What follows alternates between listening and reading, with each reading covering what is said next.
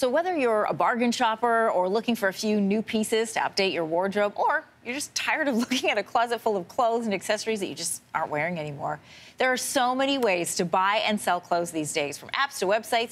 You don't even need to leave your house to make some money off your wardrobe or to get a great deal. So with more, I'm joined by fashion expert Alexis Hans. Great to see you.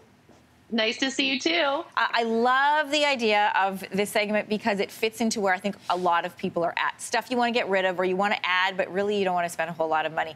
Last year, resale grew faster than retail, and I imagine that in 2020 that trend will continue.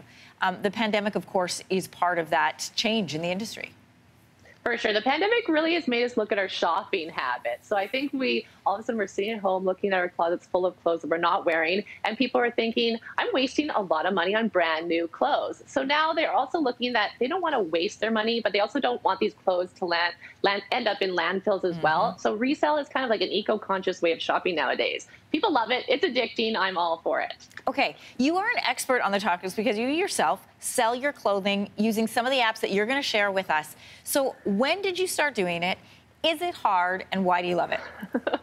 No, it's super simple. I started selling through these new kind of resale apps about 2 months into the pandemic. So I went from actually 3 closets down to 1 closet. I really edited my closet. I had piles and piles of clothes, and I normally went to the consignment shops that had the brick and mortar stores. They were closed, so I looked online, I started selling online, and I won't go back. Okay, can you get like decent, quote unquote, decent money for your things?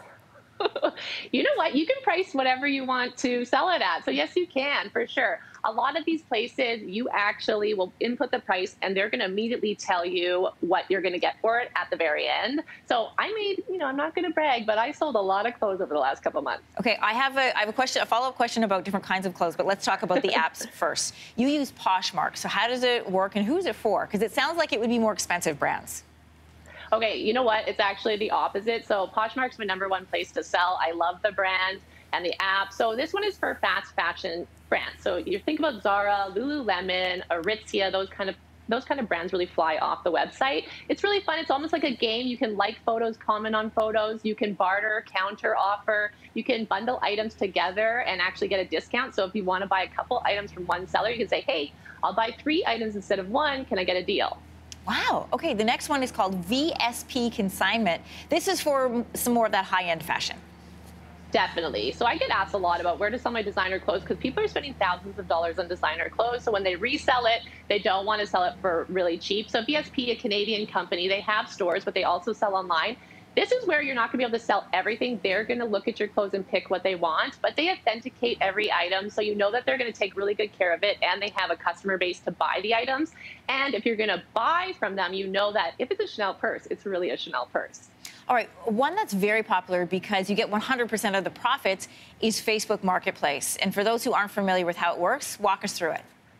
Okay, well, I love it because of the accessibility. We all have Facebook. Pretty much everyone I know is on it. So you just go to Facebook Marketplace, you click the link, and you can search by area. So this is what it's really good for. Let's say you live in Mississauga. You can search Mississauga buy and sell. They also have brand groups. You can find a Zara buy and sell. But the thing is here, no one is helping you sell it. So you are going to get 100% of the profits, but you do have to take the time to physically meet the person and exchange the item and get paid. So I always say, don't make it too hard on yourself. Get them to meet you at the grocery store or when you're out and about doing errands so that you don't waste too much time on it. I have friends and family who use Facebook Marketplace for things like snowsuits for kids for the winter, and they love it.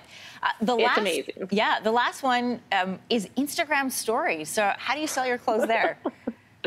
I know this one I was kind of hesitant to sell on Instagram stories, but it does so well. So what you do, we're kind of already showing our lives. We're showing us edit the closet. So the next step was to start selling the clothes right on Instagram stories. You just post a picture of the item with the size and the price you want to sell it at, and the first person to DM you gets it.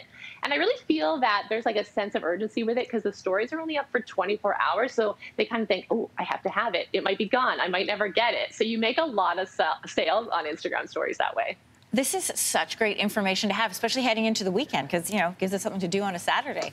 Alexis, thanks so much. All great tips. Good to see you. Thank you. Thanks for watching. If you like this, be sure to subscribe here. And you can check out more Your Morning videos right here.